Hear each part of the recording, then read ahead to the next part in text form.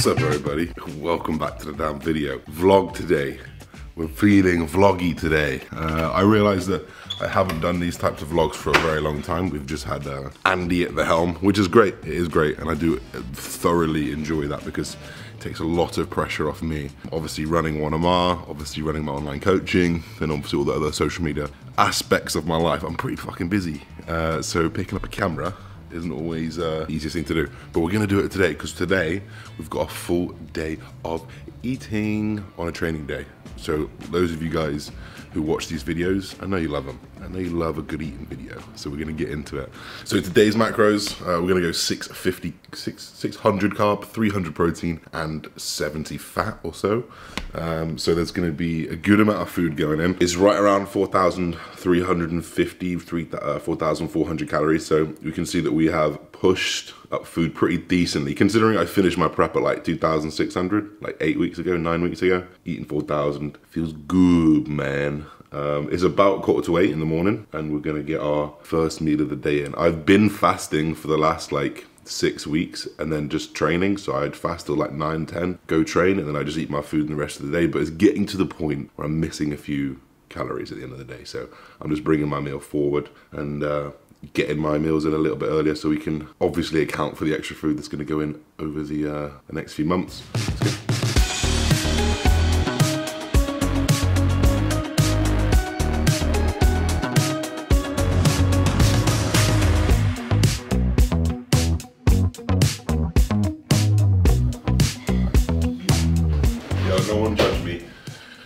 No one judge me. Our toaster is broken, so we've been grilling stuff. And it's not until it's gone that you realize how much I toast things. Apparently I toast everything because I've been using this grill a lot. So we're gonna come into meal one. So meal one, in fact, what you're gonna notice about these meals is they're very high carb. Like I've got 650 grams of carbs to eat. I only have like four meals and a snack. So this literally small plate of bagels and jam, there's 50 grams of jam on there, 2 bagels. It's 120 grams of carbs. Boom, in. What else do you need? Easy digestible protein. We've literally got 60 grams of whey here, which is about 50 grams of protein. And that's literally meal one. Total macros for this, 116.8 carbs. If those of you guys who are gonna go, that's not 120 grams of carbs, that's only 115.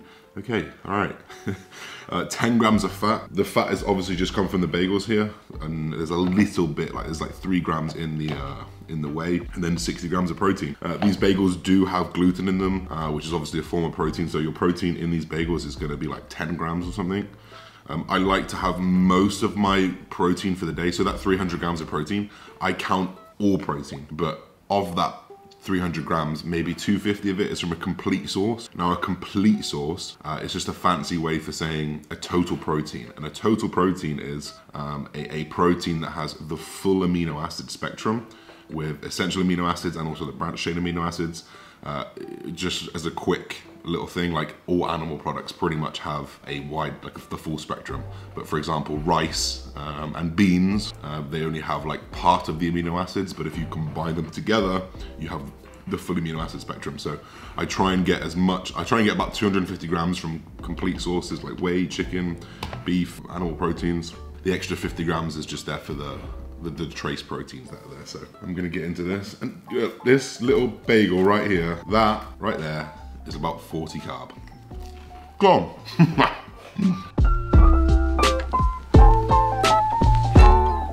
So intro workout is back in. Intro workout is back in, which means that we've got 15 grams of these EAAs. I've gone for the Conte Sports EAAs. I literally just do like 15 grams of EAAs, just like a decent protein source that's easily absorbable. And I combine that with a carb powder. This is the one from Insight and Foresight Nutrition. The reason why I have a good carb powder mixed with like a protein, I also put some hydration things in there as well, is because they actually pass through the gastric lining really easily. So so in layman's terms, you drink them, you use them really, really easily. There's a little bit of research to say that actually drinking an intra workout combined with a highly digestible EAA with a highly digestible, potentially like a highly branched cyclic dextrin would be a good option as a carb powder.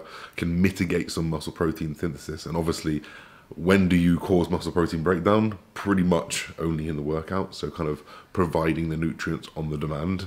Is a little bit. Is it going to be a big difference? Probably not, but if it's a 0.001, it's back in. It's also a good window to eat, so there's 40 carb in here, 15 protein, so that is even more calories.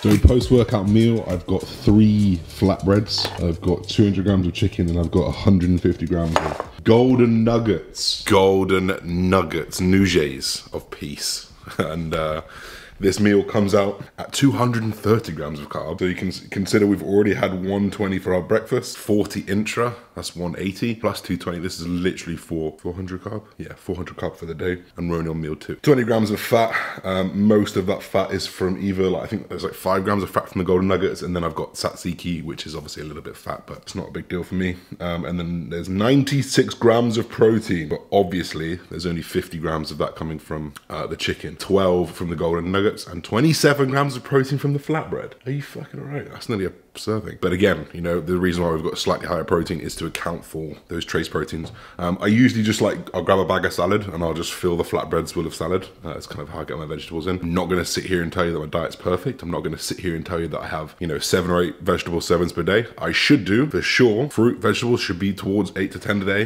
But at this moment in time, I'm in that process of working that stuff back in, because obviously post-show had the old blowout. Taste buds just can't fucking handle it. That's the reality. My taste buds can't handle eating loads of vegetables right now, which is pretty grim and not the right thing to do. So I'm going to sit here, eat this, watch another podcast, and then I've got a good evening of work, and we'll see you the next meal. It's only 1 o'clock, by the way, 1 p.m.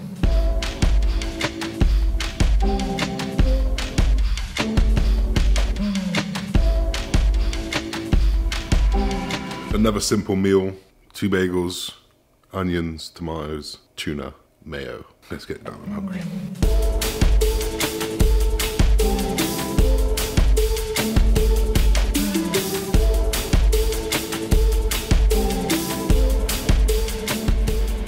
Now that is maybe like 36 rolls of sushi. I got 1,000 calories left, so it's more than enough to take me over to my daily calories. Now I wanted to put this in here because this is the perfect example of how I would do my days and how I find a little bit of balance during my off season. Now I wouldn't do this every day, especially recently. I've been trying to tighten up on my diet a little bit because in off season it can get very high in food, which is going to put emphasis on your cholesterol. It's going to put emphasis on your HbA1c as well, your blood glucose. So of the cheats, or of the off-plan meals, I should say, like this is the perfect one. It's rice, it's avocado, and it's salmon. I don't get like the fried ones anymore. Like obviously when I'm having a cheat or a little bit of something that I'm not going to track completely, then I'll obviously have something fried maybe. But for this, like I'll track this in MyFitnessPal. This is way over my calories for the day. I'm a couple hundred over, but I'm more than happy to go over at this point in my off season, especially as I'm still pretty lean and actually underate yesterday. And that's the honesty of it. So yeah, I'm gonna sit down, I'm gonna eat this meal. I've got no other food to eat for today. I don't really need to eat any more food. It is 7:45 now, so every meal is roughly every 3 to 4 hours. Why? I'm gonna tell you why in a second. Now the reason why we do it every 3 to 4 hours is because we wanna, now this is to be optimal. This isn't for everyone. This isn't for everyone just trying to improve their physique, you know, but optimally, there may be some potential benefits in hitting enough protein regularly over the day. For example, you know, just having enough protein, maybe 30 to 40 grams of protein from an animal product, you're gonna have a minimum amount of leucine in there and essential amino acid, which is key for muscle protein synthesis. So if we're constantly spiking muscle protein synthesis throughout the day when we're trying to recover, it could potentially help that swing a little bit if you were just having 1 meal or 2 meals. I don't think there's much in it, but marginal gains, that's what I'm living for. I'm living for those marginal gains, so that's what I'm gonna do. I'm just trying to think if there's anything else. There's not too much I still want to touch upon, and that's pretty much it, guys. I'm gonna leave it there. Hope you guys enjoyed the vlog. I just want to do straight food, really. Didn't want to show you too much in the gym or anything in the gym. So I want to show you the food that I eat. We'll definitely do like a series of this throughout the off season because the food will change, and obviously as food goes up, we've got to make some ideas to get some more food in. So hope you guys enjoyed the video. We'll see you very soon, everybody. Peace.